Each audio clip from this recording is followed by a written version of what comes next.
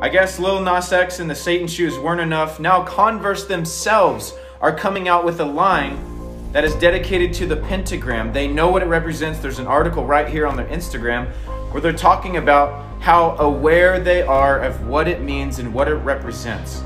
Did you know that that's the symbol used for the satanic religion? Those who worship Satan. And you know what they're saying about it? They're saying, we're happy to use this. We believe in alternative beliefs and alternative opinions that are open. Did you know that while it may seem open to you because the majority of people who follow Satanism believe that they are their own God, you should be the Lord of your own life? I gotta tell you the truth because I love you. Jesus said that if you try to find your own life in this world, you'll lose it, because the world was never meant to give you your life. Your life is from God. You were always created by God and for God because He loves you. But Jesus said if you lay your life down for His, you'll find it. This is not the way.